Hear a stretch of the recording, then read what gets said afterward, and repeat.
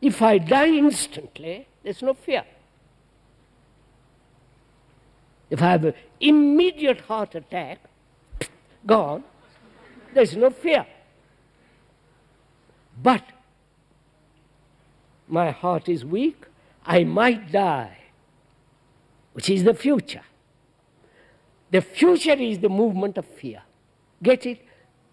See the truth of it, not your conclusion. Not your saying, yes, I see it. The truth of it. Then that very truth operates. You don't have to do a thing.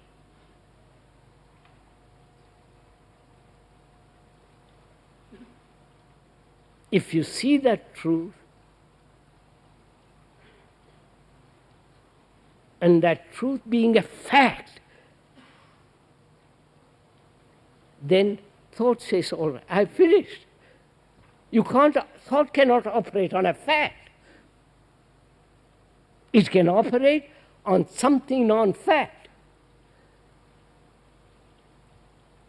So, can you, after having listened to this verbiage, have you realized the nature of fear? See the truth of it. If you really see the truth of it, fear has gone. It's not that you control thought. You are the thought. You understand? This is one of our peculiar conditioning, that you are different from thought. And therefore you say, I'll control thought.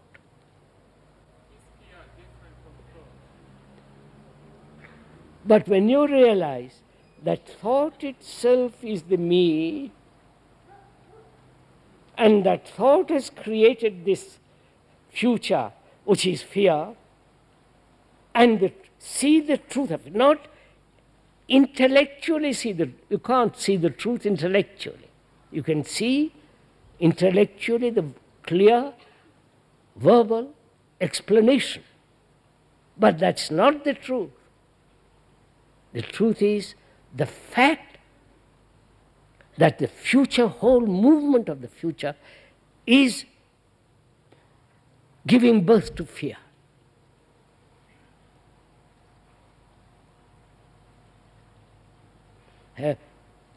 Now, you have listened to this, perhaps in different ways, and different explanations on different occasions, and you are gathered here again, and you have listened this morning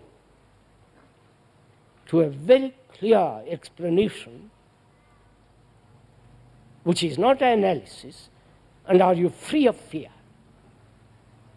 That is the test. You are still carrying on, say, I'm afraid of, all the rest of that business, then you haven't really listened